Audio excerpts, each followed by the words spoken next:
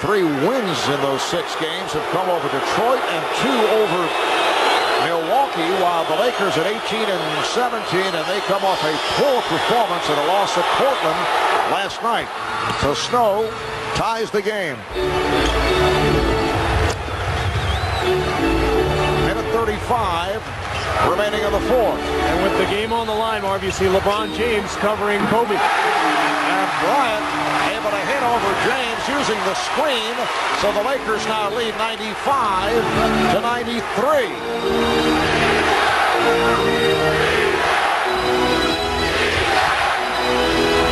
The ball in the hands of James. He's double teamed. Ilgauskas with 5 on the shot clock. Zydrunas Ilgauskas with the drive to tie it at 95. And that ties a season high. He has 29. Well, he established himself down low early. And once you do that, once you see that ball go through the hoop on those easy ones, a lot easier to knock down some perimeter shots and put in some runners, too. Shot clock down to 7. Bryant. Yes. So Kobe Bryant, quiet for most of the second half, hits a clutch jumper to give the Lakers a 2-point lead. They're on their feet here at Staples. Gooden battling and scores. What a move by Gooden going at Brown, and the game is tied. Just trying to draw a foul. I think he wanted 2 free throws, somehow got it to go, but now it's Kobe time. This is why he's so special, Marv. A tough evening all night, but he can still get it going when it counts. 6-second differential between the game clock and the shot clock. Bryant putting moves on James. Here's Bryant. Yes! He had a foot on the line. It's a 2-point shot.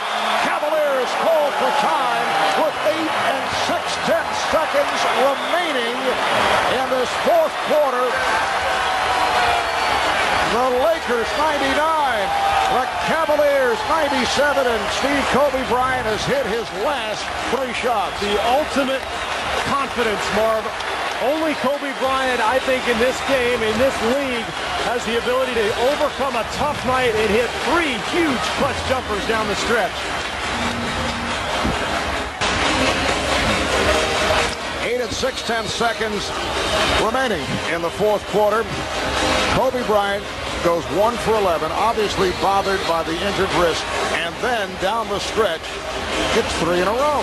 Intestinal fortitude, mental toughness, you can call it whatever you want, but it's just ultimate confidence. And I don't know if anybody has the belief in himself in the NBA since Michael Jordan like Kobe Bryant does. And now if you're Cleveland, got to get the ball to LeBron, don't you? Both teams in the penalty. I would think get the ball to James, get something going towards the rim, but Kobe Bryant will be guarding him, and he relishes this defensive challenge. You know that. Kobe hitting all 3 shots the last minute and a half, and each bucket broke a tie to give the Lakers the lead. They now lead at 99-97. And Cleveland with shooters all over the floor. Marv, Damon Jones is back in. Luke Jackson, Daniel Marshall. Ilgauskas goes to the bench. So undoubtedly, Cleveland will spread the floor for LeBron and try to either get something going towards the hoop or have him find a shooter. Cavaliers have a full timeout and a 20 remaining. Damon Jones off the inbound. Here's James. James twisting his way, and he's with a foul with 5 and 2/10 seconds to go.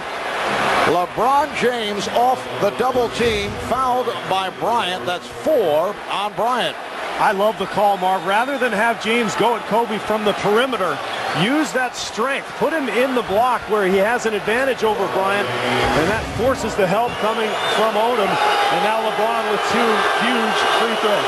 Only 3 of 7 at the line, a 76% free throw shooter, and he brings the Cavaliers within 1. Now the Lakers also have a full timeout and a 20 remaining, and Phil Jackson doing some shuffling. Chris Mihm, Kwame Brown checking in.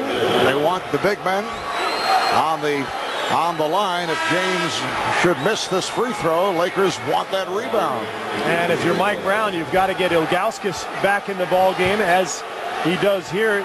Phil Jackson in this situation has been known to eschew the timeouts. Well, I know how much you like the word eschew, but he'll frequently let his players take control of the game and neglect to call the timeout, let Kobe go. But I think in this case you got to call it. 5 and 2/10 seconds left. And James missed the second. Rebounded by Gooden, and the Cavaliers take a timeout. 4 and 2/10 seconds to go. And it comes down to the Cavaliers having a chance now to win it. They're down by 1. They certainly would have preferred LeBron James tying the game on that with that free throw, but now they have a chance to pull it out. How about the play of Drew Gooden? He's been terrific the last couple of weeks. 11 boards, one of the best offensive rebounders in the game, and a tough break for the Lakers. A long rebound off that missed free throw. Gooden uses his quickness to chase it down. Your Cleveland now go right back to LeBron, don't you? And Gooden has had quite a run recently. 17 rebounds the other night against Milwaukee. Solid game here tonight. It has not only been LeBron James. It's been a combination of Zydrunas Ilgauskas, tied a season high with 29. Eric Snow doing it at both ends, and Drew Gooden. How about Luke Jackson, too? 3 big three-pointers, really making his mark in a big game for the first time as an NBA player. You've got to figure he'll be back out onto the floor. And wouldn't shock me to see Cleveland go right back to James in the post. 4.2 seconds is plenty of time for him to make a move, and with the Lakers having to help down there defensively, that could free up a perimeter shooter for Cleveland. LeBron with 28 points.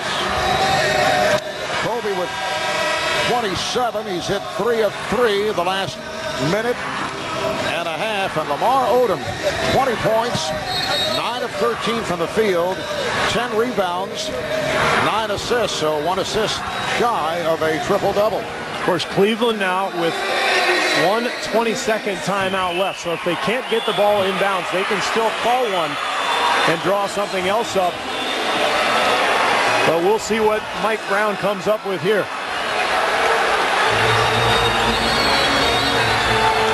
Luke Jackson, Danielle Marshall, Zydrunas Ilgauskas, LeBron James, and Eric Snow on the floor for the Cavaliers. Snow will throw it in, and Phil Jackson going with Devin George defending on the inbounds.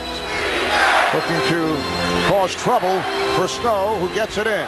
Here's James putting the move on Bryant to the fadeaway. Not able to hit at the buzzer. The Lakers come away with a 1-point victory. The Lakers 99,